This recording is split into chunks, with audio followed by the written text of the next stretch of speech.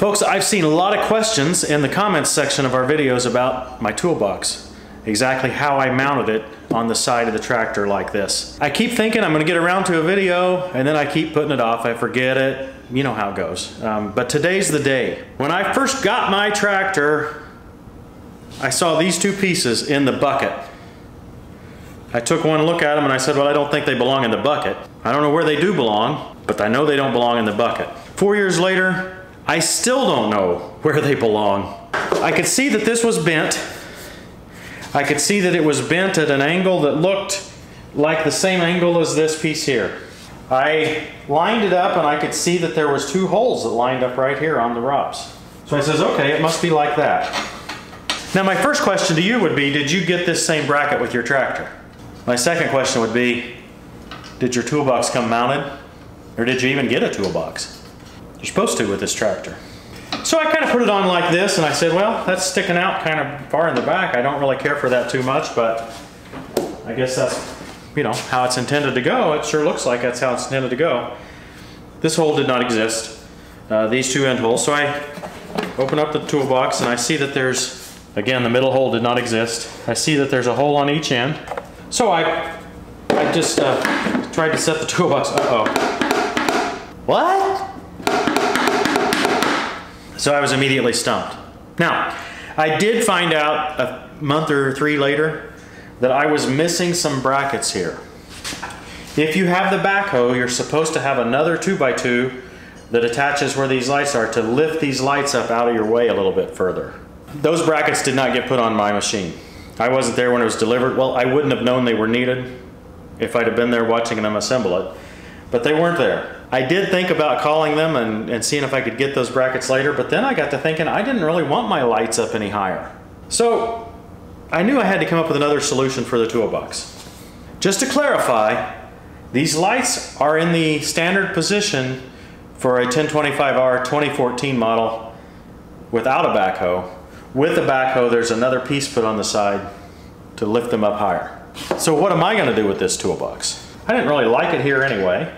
And I had seen someone in Australia had posted a picture on greentractortalk.com. By the way, go take a look at greentractortalk.com. There are a lot of tractor lovers out there, and they have answers to questions I haven't even thought of.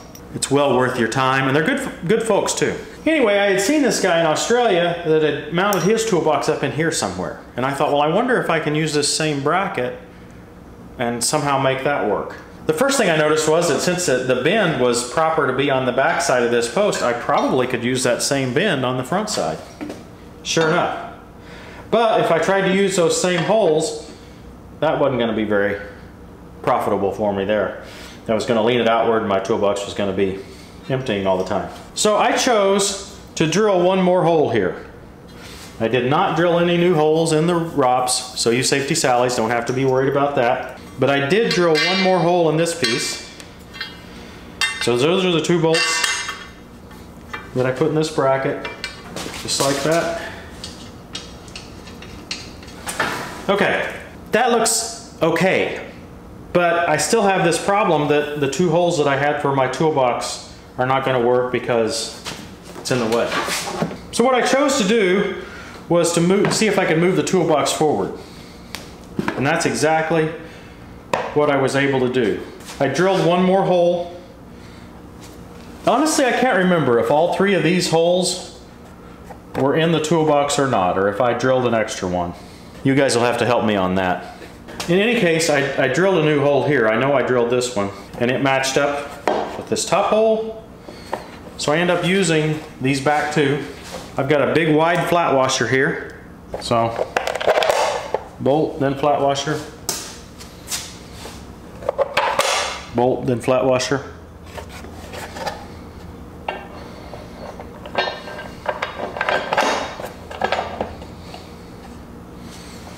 And I set it right down there just like that. So the net result is I bored 2 holes. One in the vertical part of the brace here so that it would be flat, and the other one right here in the flat part of the brace so that I could attach my toolbox. Now all I need to do is tighten it up, and that's where I got it. Maybe I should have just left it loose like that. That would have been fun for years, right? I like that it's about the same height as the armrest. Sometimes I actually even put my arm out there and lean on it. I like that when I open it, it opens outward, so that when I'm standing beside the tractor, I can see into it. If it opened inward, it would be in the way. It'd be hard to see here. And even when I'm sitting on the tractor, I can lean right over and look down in there pretty well. It's out of the way of the levers up here. One thing I notice about these little tractors is there's not a lot of space. Everything has been very tightly compacted to maximize the utility of the tractor, and so it seems like you're always compromising no matter where you put anything. So you do compromise a little bit on this cubby hole here. But I've usually used this cubby hole to hold my hammer. So it's, since the handle kind of sticks out there, it's been a decent place for that. I know other people probably have a different solution, but this is just how it's worked out for me. And now this is a 2-pound hammer.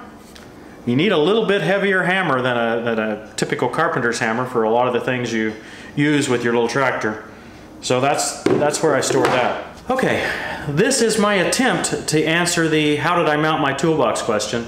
Unfortunately, there's still some mystery, and that is, where was it supposed to go? And did I have the proper hardware for the backhoe version of the tractor? Still confusion, but hopefully this helps a little bit. I wanted to make sure we got to this video before we got rid of this Johnny, because I don't know if the next one will be made the same way. We'll be getting new Johnny in just a few days, so stay tuned and be patient. It may be a little bit before we get all the video published from that. Thanks for watching, everybody. We'll see you next time on Tractor Time with Tim.